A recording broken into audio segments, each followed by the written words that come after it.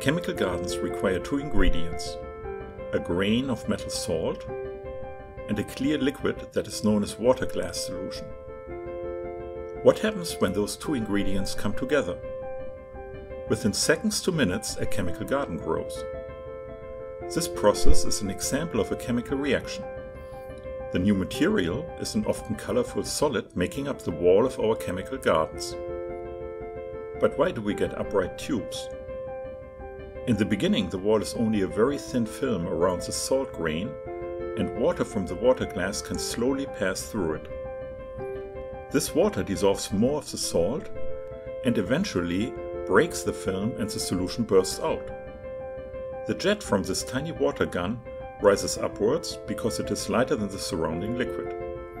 The outer layer of the jet now reacts with the water glass again to form similarly shaped hollow tubes. The thick tubes are slightly different.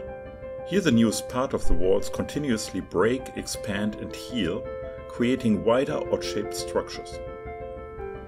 In many cases there are air bubbles stuck on the tubes that also try to rise to the top. The bubbles can act as a little self-closing door, but this door opens only when enough salt solution pushes out.